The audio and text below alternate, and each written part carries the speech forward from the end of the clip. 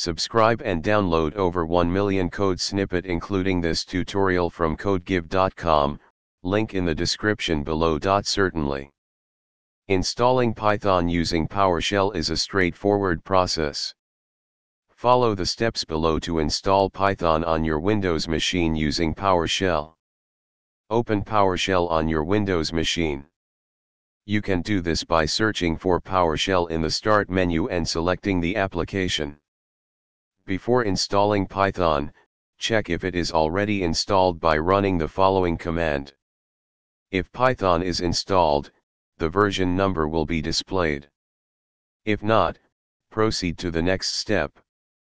Navigate to the official Python website, https://www.python.org/downloads, and download the latest version of Python for Windows. Make sure to choose the version that corresponds to your system architecture, 32-bit or 64-bit.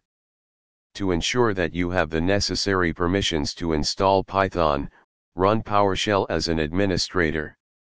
Right-click on the PowerShell icon and select Run as Administrator. Use the cd command to navigate to the directory where the Python installer was downloaded. Replace path to installer with the actual path to your downloaded installer. Run the Python installer using the following command. Make sure to replace installer-filename with the actual name of the installer file. This command runs the installer in quiet mode, installs Python for all users, and adds Python to the system path.